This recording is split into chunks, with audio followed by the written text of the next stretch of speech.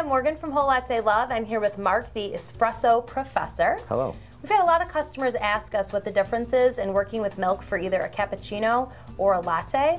So Mark, why don't we start by just giving our viewers some basic tips on working with milk? Sure. One of the things that you'd always like to try to do when you're steaming your milk is you want to have a cold steaming pitcher. A really good one. This is an Espresso pitcher, which is specifically designed for steaming milk easier. You also want to have cold milk. You can use whatever kind of milk you choose. And then the other thing you want to do is have a good machine, which we do have. And whether you use the thermometer or your hand, I'll be using my hand, you always want to steam your milk to somewhere to be between about 155 to 160 degrees. Mark, why don't we start off by you showing us how to prepare milk for a cappuccino? Sure. Now the whole idea of steaming the milk for the cappuccino, the first thing you want to do is you want to go ahead and you want to purge your steam wand to get any water that may be built up in there, like that. You always want to use cold milk, and a cold pitcher are helpful.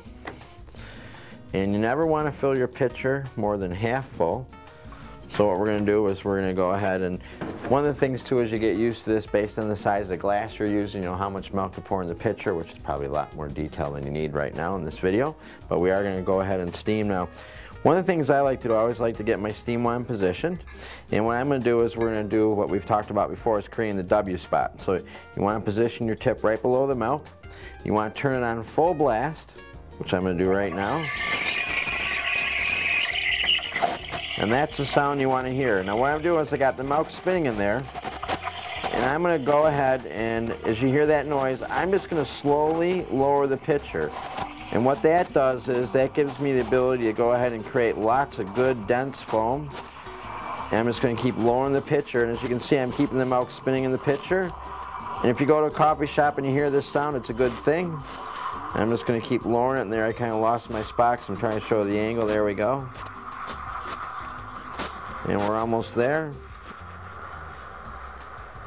There we go, and that's plenty hot enough, so I'm going to go ahead and shut it down. And one of the things I did is by angling the pitcher like that, I did create some bubbles there at the end. So when you remove your pitcher from the steam wand, you want to make sure you shut it off completely. Otherwise you're going to get a lot of big bubbles, which you don't really want. You can kind of cheat and do this and eliminate them, get a little love tap. And next what we're going to do is we're going to go ahead and create the actual cappuccino. All right, Mark, now that you have your shot, let's go ahead and pour that cappuccino.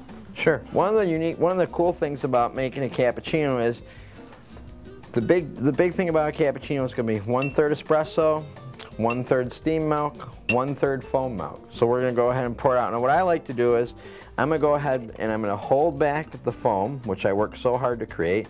I'm going to pour slowly in so I do not break the crema. And I'm going to get the glass about 2/3 full. Then what I'm going to do is I'm just going to go ahead and take all that foam I worked so hard to create. And we get that right on top there, as you can see.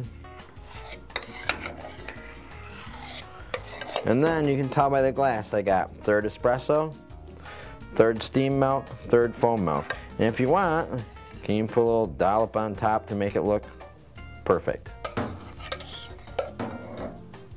Okay, so a cappuccino is 1/3, 1/3, and 1/3.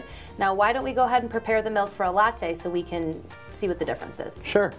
Latte milk is a little bit different. What you're trying to do is we're going to do the same type of thing. We're going to steam our milk. We're going to purge our steam wand again. We'll get that all ready.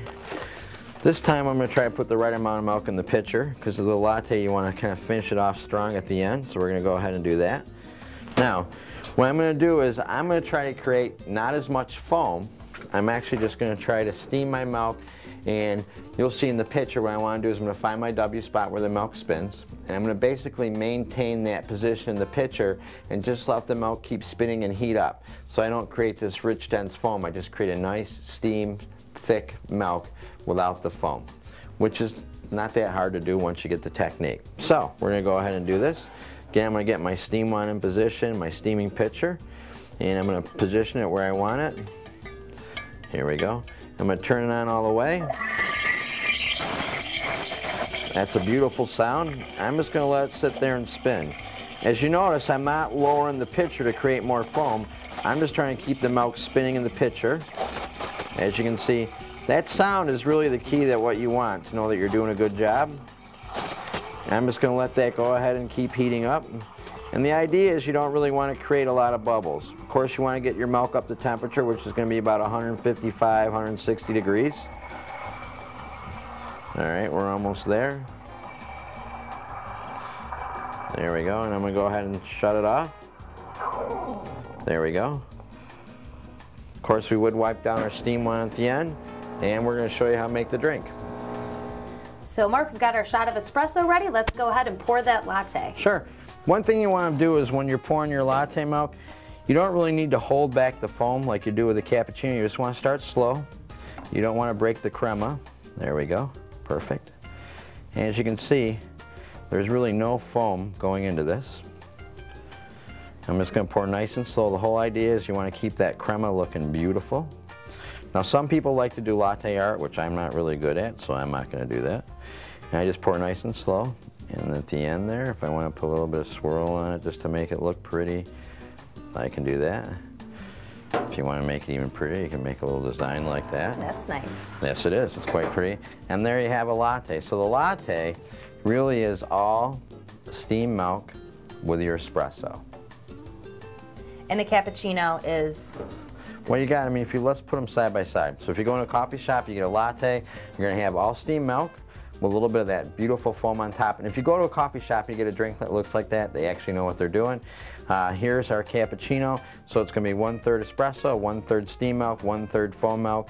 Fortunately, it's been sitting for a few seconds, so it didn't look quite as pretty as once we made it. But that's really the difference. And if you go to a coffee shop and two of you go together and somebody orders, let's say somebody orders a cappuccino and somebody orders a latte, you should be able to pick up the cups.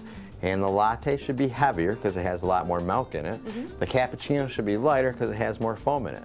And that's really the difference in the two drinks. Great, thanks Mark. It's always good to have the Espresso Professor here with us, sharing tips and tricks. I'm Morgan, this is Mark. Thanks for watching. Have a great day. Whole Latte Love is your source for expert coffee information with more than 200 videos including how-tos, recipes, machine comparisons, maintenance, and more.